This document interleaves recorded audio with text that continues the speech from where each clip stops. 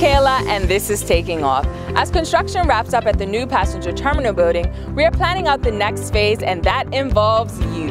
Next month and into November, we will conduct a series of trials to test out the new equipment and the facility itself to be sure everything will be ready for opening day.